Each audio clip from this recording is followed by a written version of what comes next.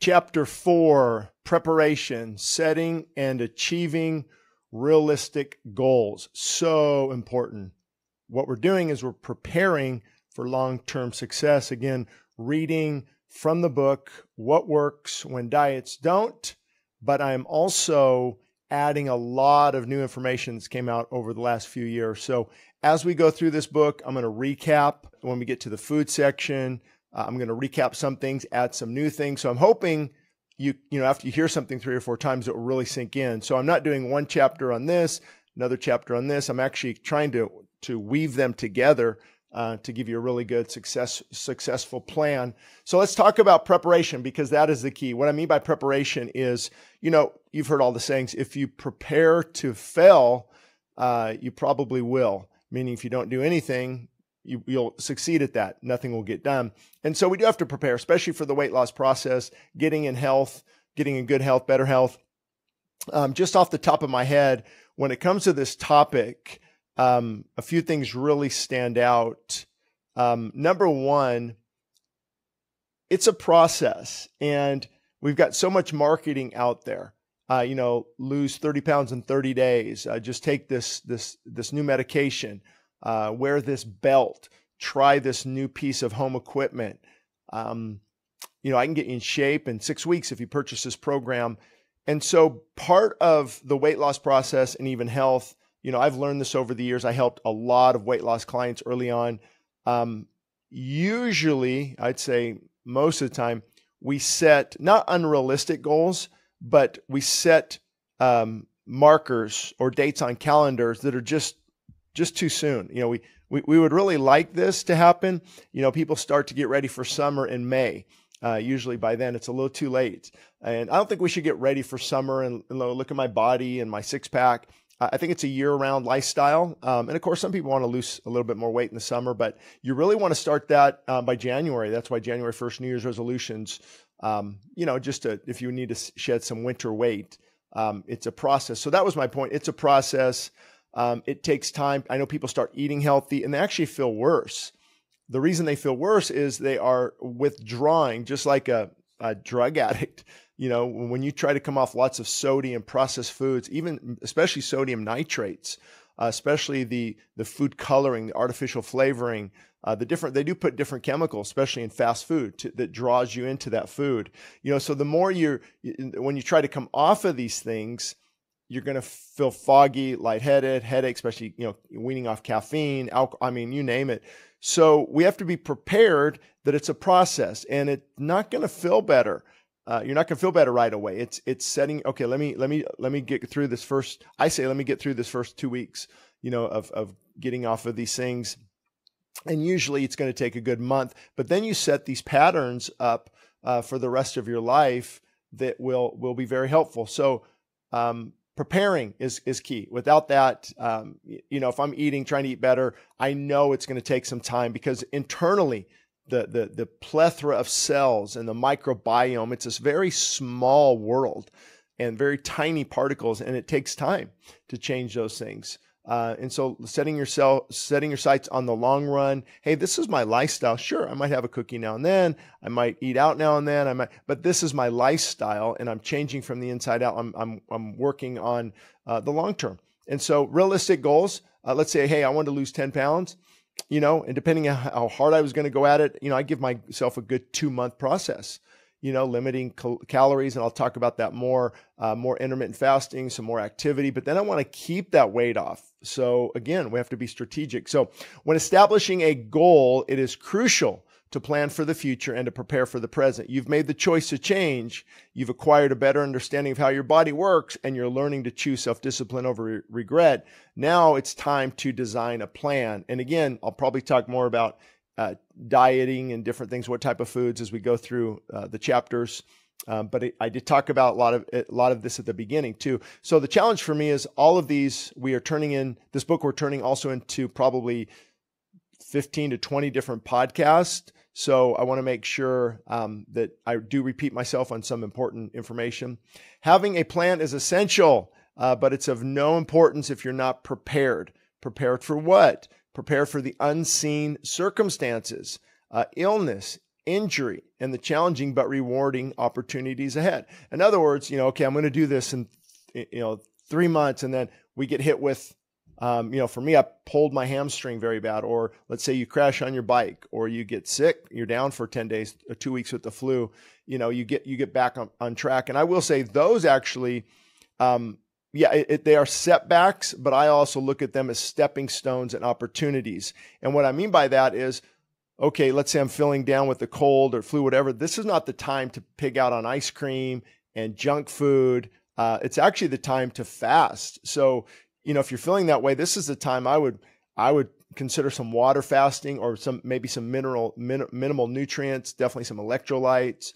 And you let that downtime with your body actually be a time of healing, not a time of pigging out. That's my beef with the hospitals, and coming out of heart surgery, and here's your sundae and shake or chocolate shake or hamburger. It's just, I wish hospital food was a lot better for people. We'd be doing much better as we help people recover. Many lose interest in exercising and eating correctly because they are not prepared for the interruptions and the distractions that can break a routine. And this happens to me all the time. Especially, okay, working out good in the morning, I try to get it done, and then all hell breaks loose. We got family issues, kids are sick. And then so you stay focused on the goal. You don't allow the setbacks to knock you off course. They might detour you for a little bit. They might slow you down, but ultimately a successful weight loss program will be that in which we stay focused on our goals and the long-term benefits, regardless of our situation. People fail at weight loss, not because they're defeated, but because they quit. So that's 9 times out of 10. This is too hard. I'm not seeing the results I wanted. I quit. And the irony is, I've worked with people, they would come, we would, I don't recommend more than once a week, but we'd weigh ourselves, or they'd weigh themselves. Man, it's been a week and I weigh the same. My goal is weight loss. Well, is your goal weight loss, or is your goal fat loss with muscle retention? And depending if they've never worked out, you can definitely, put on not that much weight, not too much muscle in a week, but the body chemically, organically, cellularly is changing. And so they could actually lose a ½ inch on their waist and maintain their weight. What happens is, again, depending on how much water, if they're eating better, I'm start taking electrolytes, more magnesium, potassium, sodium. I'm drinking more water. As a result, the body is storing more water, so there's a fuller feeling.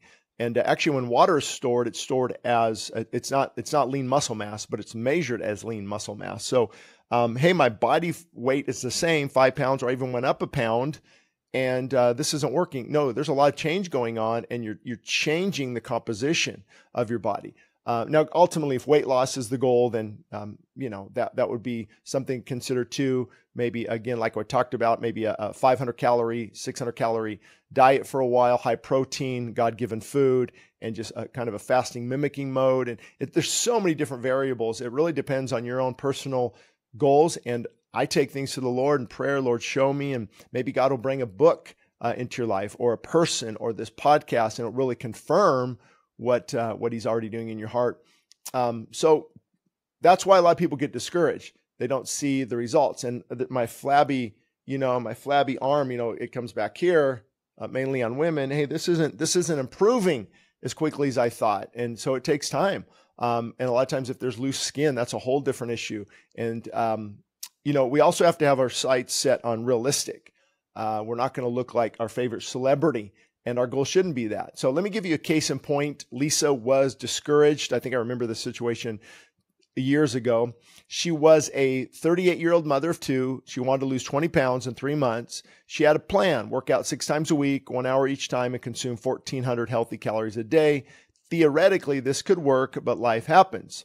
So again, I want to interject a lot of times, as I will begin quoting a little bit Benjamin Bickman, Dr. Bickman, as this book goes on, he talks a lot about, it's hormones, not necessarily calories, because hormones like insulin control, insulin, glucagon, they control how the food is processed, energy stored, energy burned.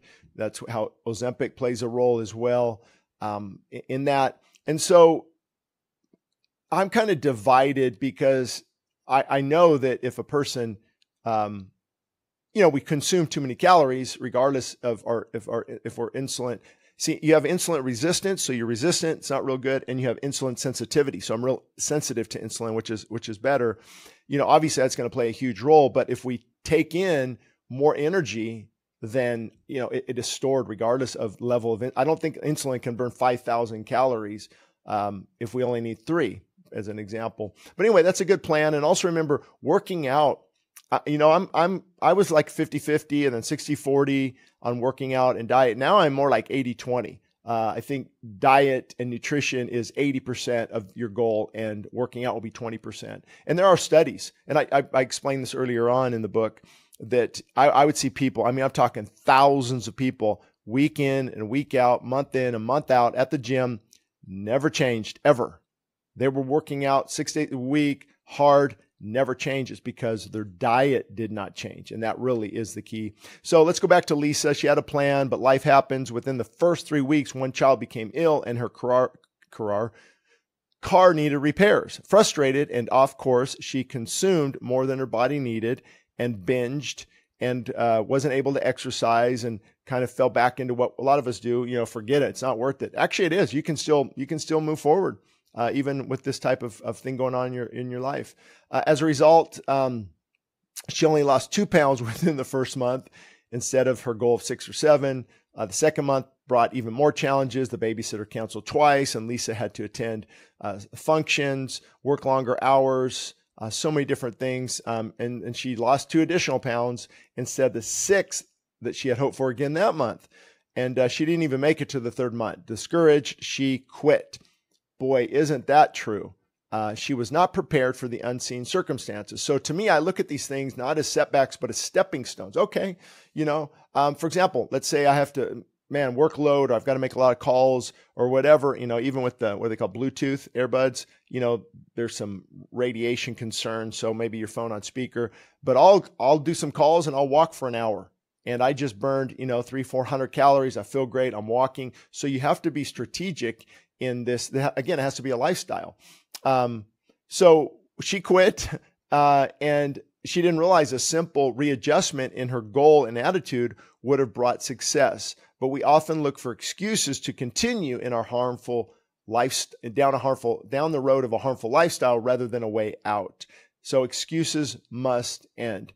By gradually losing weight, Lisa could have still reached her goal. Remember, she had already lost 4 or 5 pounds and probably adjusted her muscle mass index and things like that in a positive light. In allowing more time, she would have encouraged the development of new enduring patterns. Being prepared and setting realistic goals would have probably meant Lisa's success and not her failure. Again, I'm not a fan of always monitoring calories because it can become a form of dieting, and it's not always about calories. Some people eat too little. And if they get stuck on that mode, their metabolic rate slows down, the nutrient deficiencies are pretty evident. But we've got to have a balanced approach. And that's why some days, if let's say my goal is 1,800 to 2,400 calories if I'm losing, or 2,200 if I'm losing weight, it's my goal. Sometimes I'll end up eating 3,500 on a day. If I have early morning breakfast, 800 calories, good calories, but then later in the day and we're busy, and that's okay. I get back on track. It's kind of good to keep your body guessing, hormonal adjustments. It's not used to a set pattern because it will set the pattern if you get in a set pattern, and then you got to try to break out that set point, and that becomes difficult too. So I know a lot of this is confusing. Where do I start? Again, moderation, God-given food in moderation, move more, take it to prayer and fasting, and I think really you can see huge results. And we know what to do. Hey, for me, I should not be eating after 5. I don't need that extra serving. I don't need to stop and get a big chocolate bar. And I justify it by, hey, it's organic cacao. This is good, but the caffeine, the big dark chocolate, probably 300 calories plus, dip it in some almond butter, there's 500 calories I didn't need. And then kind of out my door, I'm a little bit hungry. Instead of just drinking some water, I'll grab, just a handful of nuts. Are healthy. Well, there's 250 calories. So I just had 700 calories that I probably shouldn't have had. So anyway, being prepared means being prepared for setbacks. In Lisa's case, she could have still eaten very clean and incorporated intermittent fasting, which would have given her energy and weight loss and a good positive attitude for her forward momentum. And that is so important, because forward momentum, even if it's a little, like if I wake up and say, yeah, I did pretty good yesterday, and I feel good, I want to keep going. I want to keep, doing that, versus if we blow it at night, some of you, if you drink or this or and you get up and just like forget it, and then you just get stuck in a pattern of defeat, and you can't break out of that. It just takes a little bit of time. Again, the best preparation is to decide that you'll move forward regardless of your situation. Be prepared for a slow but steady pace. Weight loss is a gradual process. Boy, if I could, I even have a hard time remembering that. And I know that, I know it's because if you understand at the cellular level, even a decrease of 500 calories, and if all those 500 calories are fat is being burned, the body, sometimes it burns, I'm sure, some protein through gluconeogenesis. It might obviously suck up your carbohydrates, your glucose stored in your muscle and liver, and then maybe it'll get some fat if it needs it, unless you're in a ketogenic state. But, 500 calories, let's say, of just fat per day, you're only burning a pound of fat a week, which is really good. But if I lost a pound of fat, I probably couldn't even tell. It's a process. It takes time, and many give up simply because they are not prepared for the time it takes to lose weight. If you have a financial setback and can't afford healthy food, you can still eat God-given food God's way. This is so important. So let me just talk about this Lisa case in point for a minute, because she could have just readjusted everything and got back on track the next day. And hopefully she did. I haven't talked to her in a long time, but I'm hoping she did, because you can prepare yourself not only physically, but mentally as well. I'm hoping I'll talk about this, but another part about preparation is, if you have your food already prepared, like right now, I've got some brown rice or some black beans, organic, already mixed with some ground turkey for the next couple of days. And then you have pre-made salads, and you have maybe some organic yogurt that you can mix with some Manuka honey and some fruit and so you have everything's kind of already ready. To me, fast food is not fast. If you already take some time, you get set, it's not difficult. It's like, oh man, that must be hard. You got to do this, you got to do this. To me, it flows very nicely with my lifestyle, but you do have to prepare mentally as well. For example, it may take 4, 6, 8, 12 or more months to lose, 40, 60 or 100 pounds or more, depending again on food choices, activity level, so many different things. So set a goal to lose 3 to 5 pounds the first month and focus on nothing but reaching that goal. Again, seeking God first, putting things in perspective, make sure you have the right priorities. You also don't want to let your new endeavor affect your family too much. I've learned the lesson the hard way. If you're always fasting, always eating healthy, always nitpicking, that's hard for me. Even right now, we've got some unhealthy cereal in the house and I don't say anything, or some crackers and chips, with some seed oils and things. It's like, they know where I stand and I just don't say much. But I think my lifestyle is also affected, at least right now, a couple of my kids for the better. So focus on reaching your goal and then adjust it. Okay, next month I'm going to adjust it. I've been spending some time with God in prayer. I really need to fast. There's a lot of things you can do. You break the large goal, what I do, into small goals. So I don't focus on, even now, I don't know when you'll be listening to this. I don't know. This is June 2024, and I went from around 220 pounds earlier in the year to now like 205, 206, 207. Again, I don't weigh myself too much, but to be really operating, when I felt my best is at my high school weight, 195, 6'2", 195. So that's going to be another 12 pounds. And I think it's my goal. And not only weight loss, look better. I think I'd actually look better, a little heavier. I guess my wife prefer, built and not overly overweight, but just, heavier, kind of goes with my calling as preaching and things. But longevity, feeling better, the more weight I lose, I tend to just feel better. Because you think about, I think it's 1 mile of blood vessels are created for a pound of body weight. Even the impact on your joints, lower back, inflammation. And so my goal is to still keep going, but it's not easy because my body has hit a set point, and I'll talk about that later. Set point is when your body says, we're set, don't try to mess with me. And that's when you either have to manipulate diet somehow or increase the intensity, or length of your activity. And we'll talk about that later. But don't cut corners. Don't compromise your health. Don't use stimulants and weird diets. Even if you maintain your weight for a week or two or a month, don't get frustrated. You're going in a good direction. We've got to get away from this microwave form of weight loss that just push a couple buttons, take a couple pills. Even peptides are huge right now. People are wanting to get on peptides. I've talked about Ozempic. I think is one form of a peptide. It's glucagon-like peptide. I think it's called GLP-1 and 5-amino-1-MQ to BPC 157, tesamorelin, ipamorelin, and some of those things. And we just get so focused on that. But I'm telling you, longevity and living longer, these things might have long-term effects if you don't get these lifestyle changes in now. And we're looking for that quick. And I'm not saying, there might be a time for certain things, certain peptides. And maybe you need some testosterone replacement therapy to get you going, or women hormone replacement therapy. But you want to make sure you check the box for other things too. For example, I can get somebody's testosterone level up pretty easily before they want to go into therapy. Because remember, once you start that, usually you don't stop. You're on synthetic testosterone, usually cypionate, 100 milligrams a week for a while, for the rest of your life.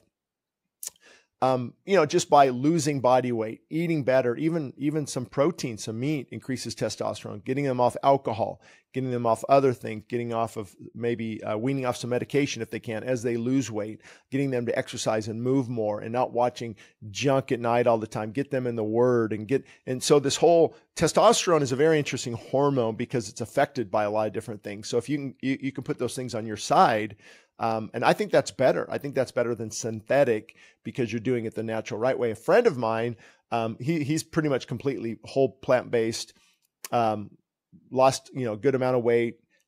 He actually, his testosterone was like 1,000 and he's 65, 1,000. That's higher than mine. But you also have to look at free testosterone, the availability of testosterone in the blood. I think his was still up there pretty good. And so, it can be done. Again, let's get back on track here. For my weight loss goal, in the past and even now, I will take my time, exercise moderately, eat correctly, maybe 90% of the time, probably right now. But I'll enjoy some food with friends. So to me, I don't feel restrained at all. People think, in your prison or feel restrained. No, it doesn't, sometimes we'll go to El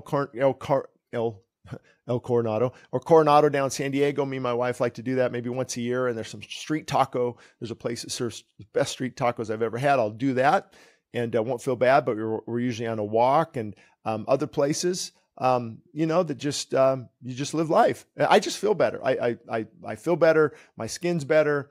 I don't look my age. And even though I feel my body falling apart, there's a reward. And so I'm excited. I turned down to the Doritos and it said, grab some, maybe a few chips made with avocado oil and some berries and a little bit of protein. And I just feel better. And so to me, it's not hard. It actually is easy and it feels better once you set that pattern, but it does take some time. So, eventually, like many of you, I reached my weight loss goal. But then I did gain some, I'm talking now, this is probably 20 some years ago, and then I gained some back, and then I lost some more, so I've been on that diet yo-yo effect, and it is challenging. So the extent of time it takes to reach your goal is going to help you develop a deeply ingrained habits that will help you stay focused on the goals. Ironically, when we choose God-given healthy food, not processed, boxed, or ultra. When I say processed food, I really mean ultra processed food, because even Ezekiel bread is processed food. Even some things that are pretty healthy, have been processed because, you process it. Even I think, in the Bible, they would take the wheat and the chaff and they take the wheat and they grind it and they would mix it with the flour and whatever they did to make the bread. And so they were processing it, but it's the highly processed foods. It's in a box that has zero. I have couscous in a box. So, you just use wisdom. So when we choose God-given healthy food in moderation, the body is more apt to lose weight. For example, if you're eating sugar throughout the day, guess what your body will crave? Sugar, and it'll raise your insulin, and insulin loves to store fat. So many times when I avoid food all day and I eat a large healthy dinner later around 5, I have no sugar cravings. Nor do I wake up in the night craving more food because I ate a lot of nutrient dense food. That's really the key, because if you're eating, let's say they grab some chips, maybe make a hot dog that's not healthy, take some, what do they call that meat? Not refined meat, but it's processed meat. I can't believe I don't know the name of that. I know the name, I just forgot. So you use this, let's say turkey ham. It's just tons of monosodium glutamate. You throw it on some white bread. I mean, you're not getting some good nutrients in it. Oh, well, I'll put a tomato on there. Okay, well, is it a fresh tomato? Is it sprayed with glyphosate? I'm just joking with you. I know it's hard to pinpoint all these things. So anyway, we talked here about preparing and motivation and different things, and we're going to move on to the next section here shortly.